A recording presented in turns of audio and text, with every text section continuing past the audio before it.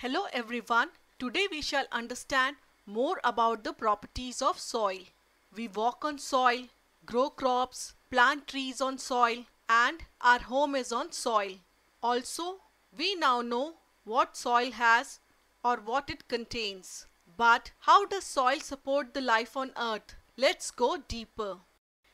We know that soil has organic matter, minerals, pebble, sand, etc.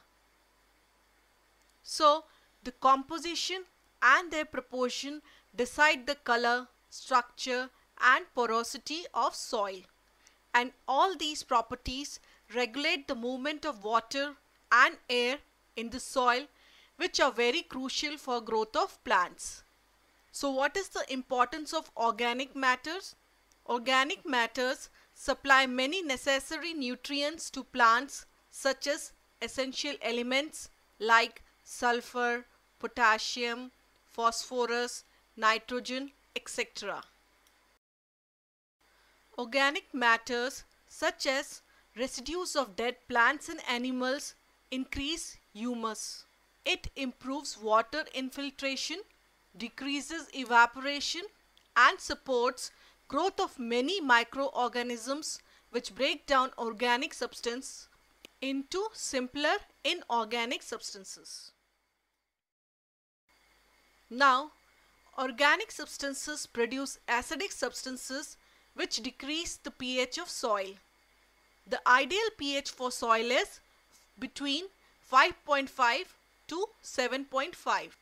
And what is the importance of pH of soil? Well, the pH of the soil is important in determining what vegetation to grow in the soil and also what type of organisms will live there. You know, if pH drops too much, then that can be bad for plants. Availability of nitrogen, potassium, calcium, magnesium, sulfur, etc. decreases with decrease in pH. And this is because conditions that decrease the pH such as weathering, plant uptake also removes these minerals and decreases microbial activity. So what is the impact of microbial activity? Well, microbes play a very important part here.